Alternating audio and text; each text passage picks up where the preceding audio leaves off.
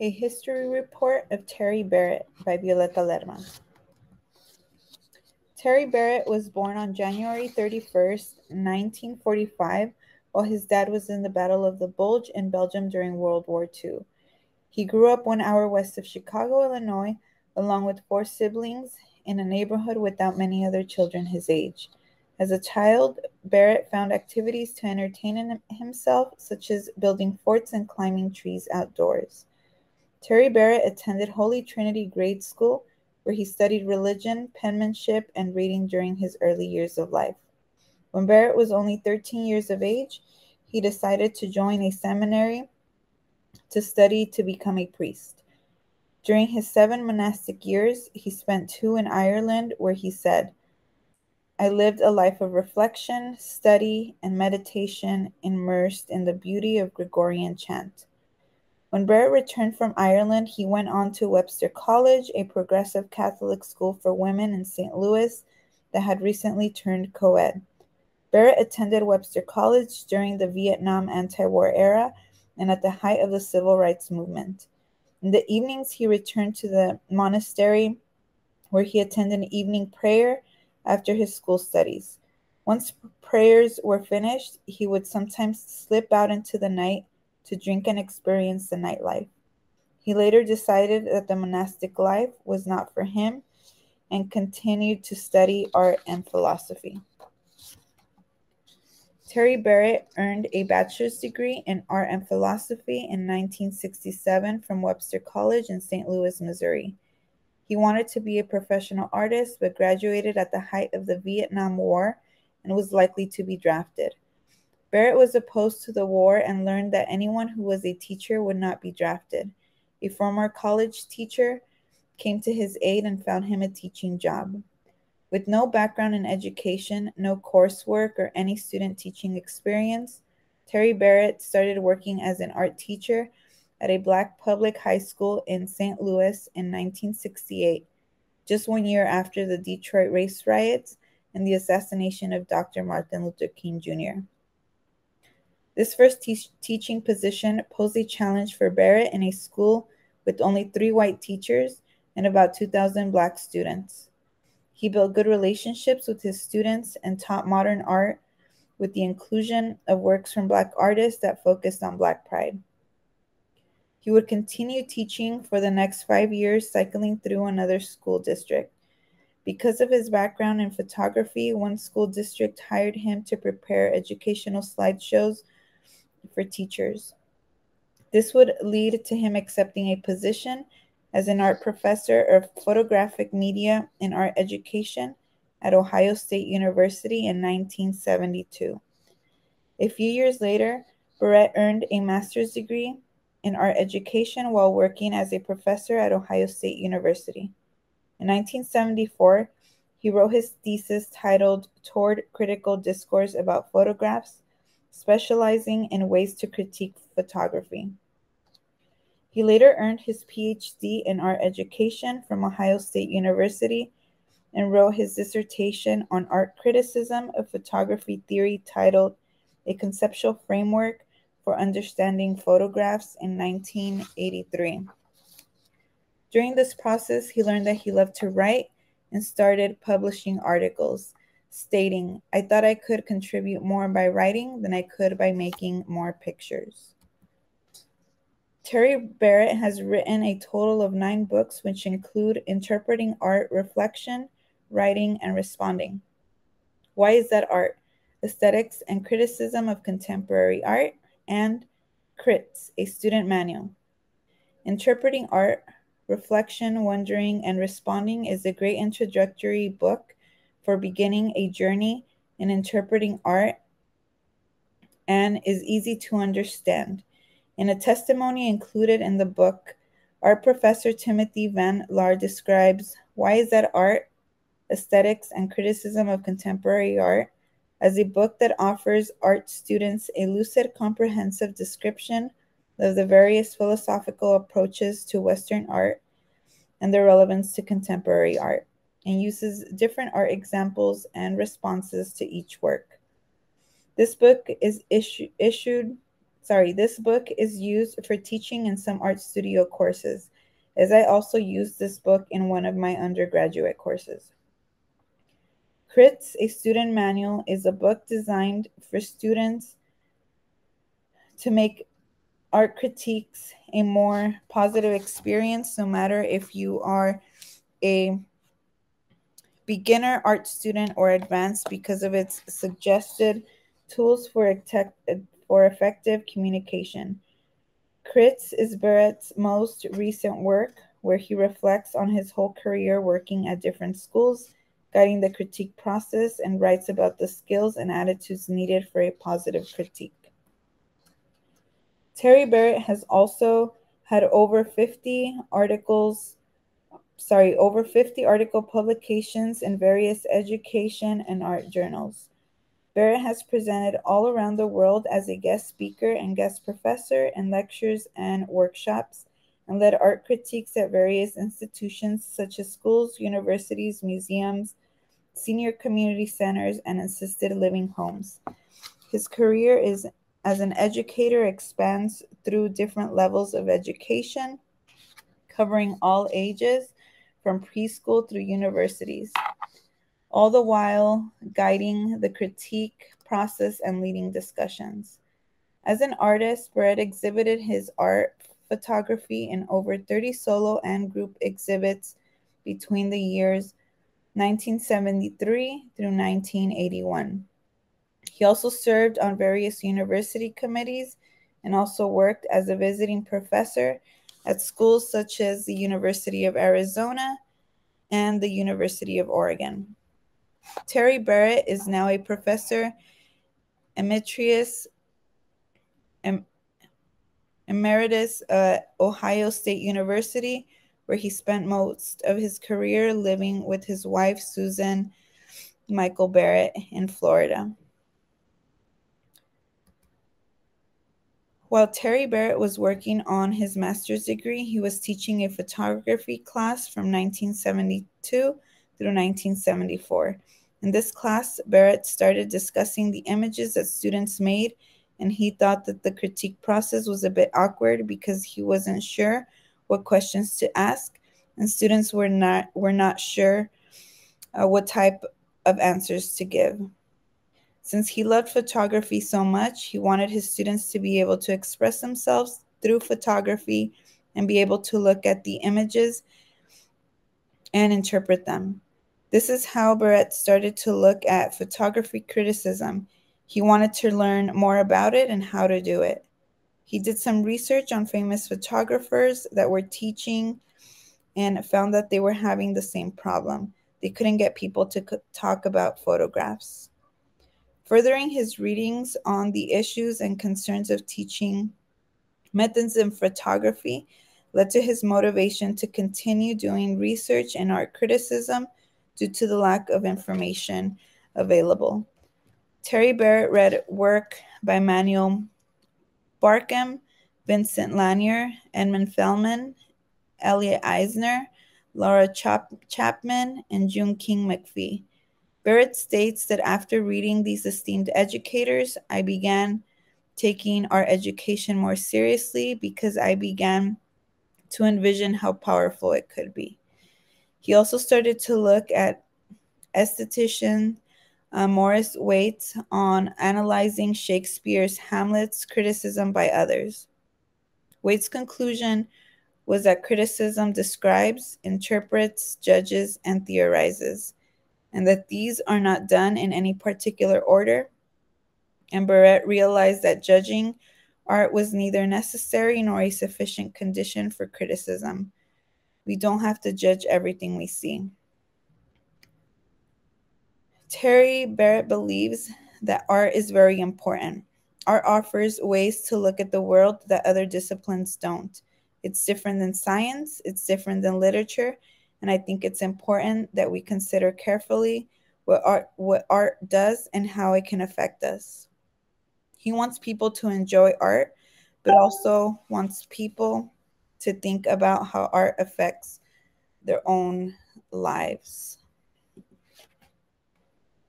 As a teacher and professor, his goal is to build students' confidence through art's therapeutic potential to help students feel better about themselves. He feels that it is important for him to help people and believes that teaching is a great way to contribute to society. The elements and principles of design are not a great way to initiate art interpretation. Instead, Terry Barrett asks questions about the artwork itself and the subject matter of the artwork. What is the artwork expressing? In other words, so what if there's only one color being used in a painting? Instead, he wants to know what the color can tell you about the effect of the painting.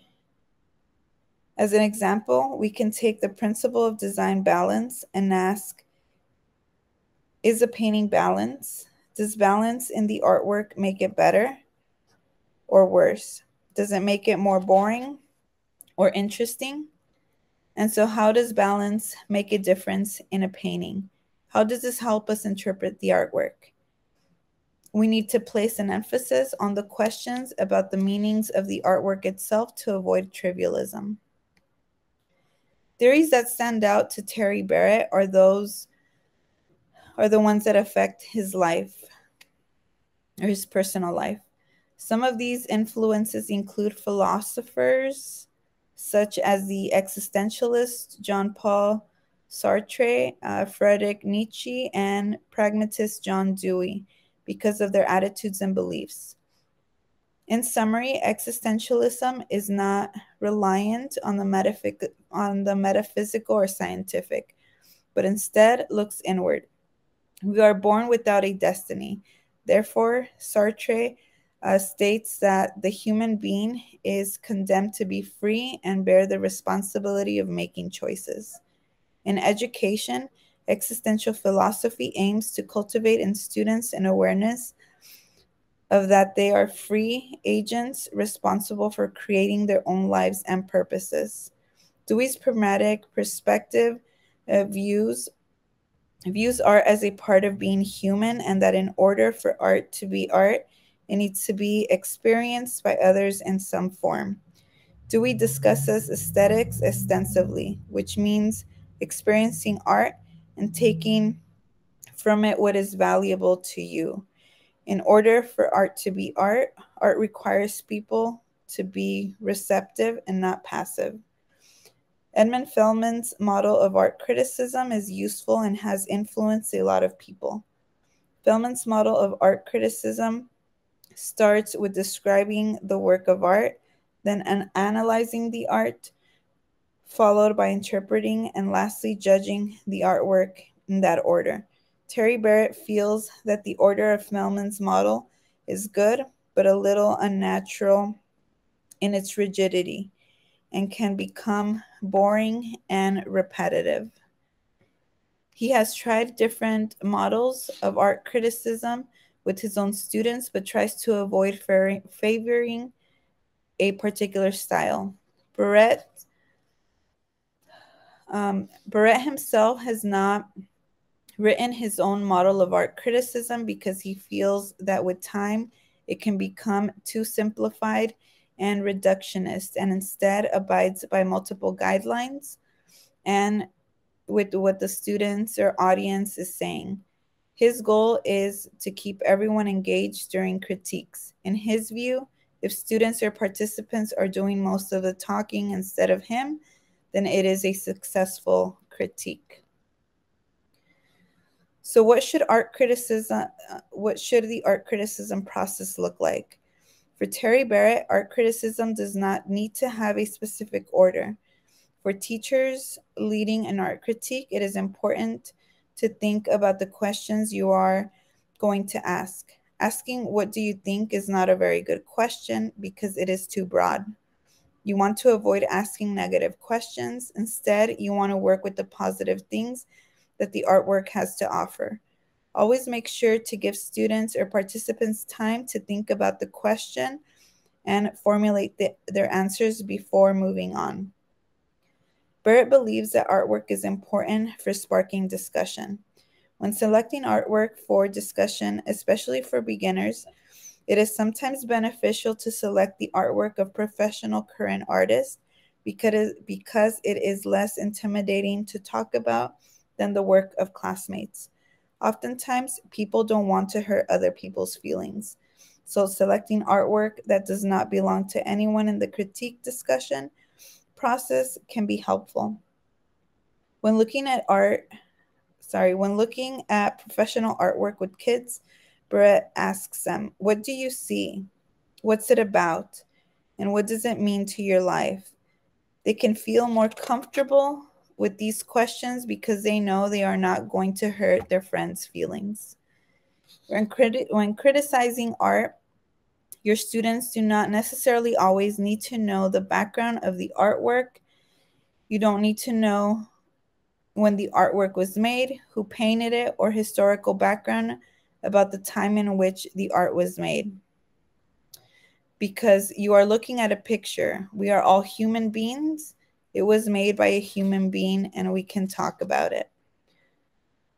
Starting with an understanding of an artwork with a level baseline of humankind provides an equal playing field to expand discussion and opinions.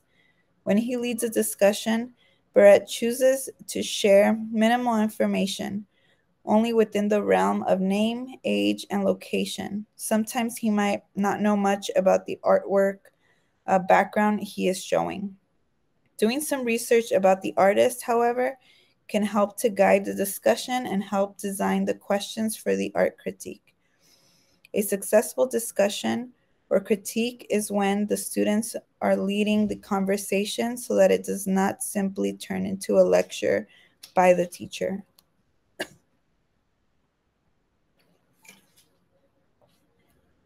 What happens if an artwork is controversial? It's fine to talk about it. If the artwork is offensive to some people, it is still important to share ideas as to why someone might feel the artwork is offensive. Uncomfortable feelings are valid and important, which can aid in the interpretation of the artwork. One way to start a conversation like this is to have people write anonymously and honestly about the artwork. Before you read the responses out loud, ensure that the environment is safe to do so. And most will find out that each person has a different point of view. And Barrett found that through this process, people learned that their views are not always shared by everyone else. Chapter 8, Principles of Interpreting Art, from the book Interpreting Art, Reflecting, Wondering, and Responding. Terry Barrett lists excellent guidelines for interpreting artwork or any other item or text.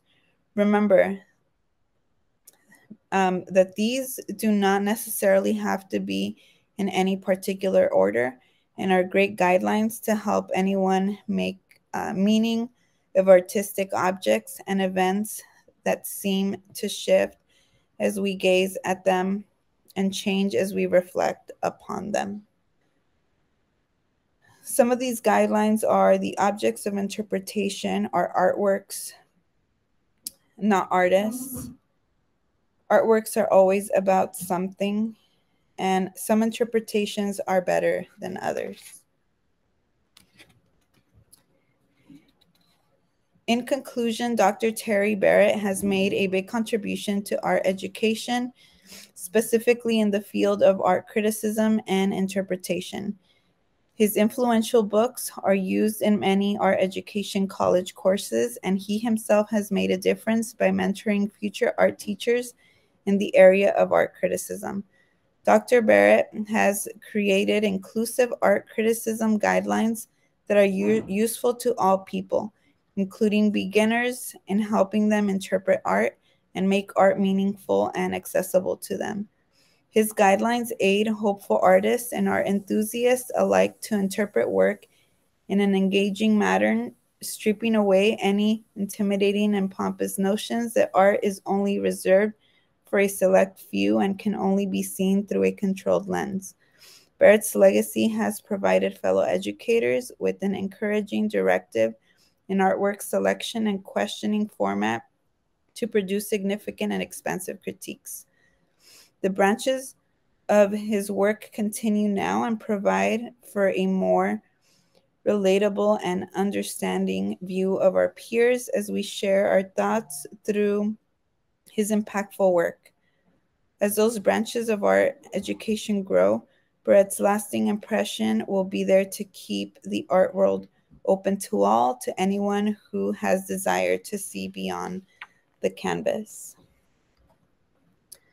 For more information, you can visit Terry Barrett's website at terrybarrettosu.com. Thank you.